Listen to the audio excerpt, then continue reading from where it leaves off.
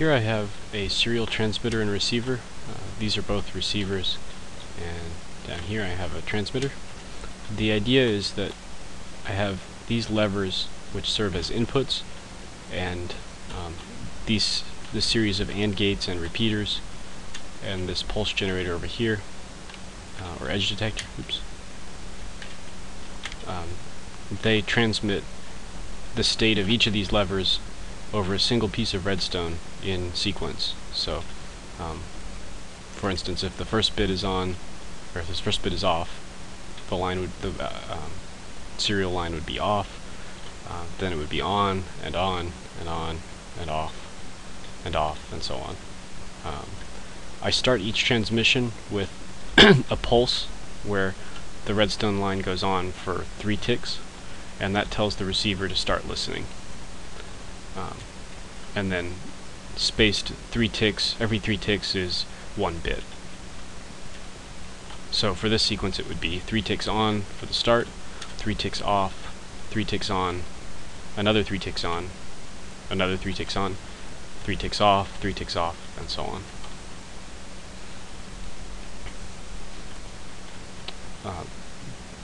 This pulse generator generates a short pulse which is expanded to 3 ticks here, and this delay is just to synchronize things.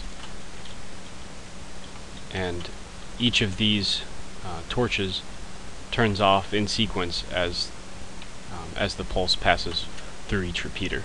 So there's a repeater separating each of these AND gates, and depending on whether the input on this side is on, when the pulse signal reaches that AND gate, it'll turn the output on, and that'll power the redstone below, which provides the output signal. Right here I do have 8 bits here. I'm only using 7 right now. I have had it working with 8, but it's kind of a pain because of the 15 block limit for transmitting redstone signals. So I have with 8 blocks, or excuse me, with 8 bits, it takes 16 blocks to implement that, and that goes over that limit. So I have to add a repeater, and that screws up the timing. Okay, up here I have the receiver for that, and keep in mind these signals are only coming in over this piece of redstone. So this one wire is transmitting all 7 of these states. Alright. Here I have a pulse generator with a memory circuit, or the RS latch right here. And so there's the torch under it, the torch above, and pulse generator. And the output of that pulse generator goes, one place it goes is into these repeaters, which are each separated by 3 ticks, with the exception of this 8th one, which has the extra conditions for handling that delay. And so every 3 ticks, each of these torches is turned off, like a normal AND gate would be. This is a slightly different AND gate than normal, the normal ones. I haven't seen this used anywhere else. I kind of came up with it to solve a problem of routing things on this. I have the torches on the bottom, and then redstone wire on top, and the torches below power the redstone wire up here, which either allows this torch to come on or keeps it off. So if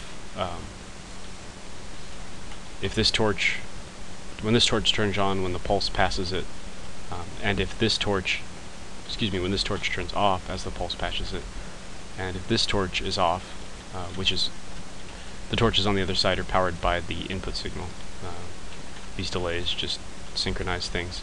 So here are connections to the other side of the AND gate for each bit.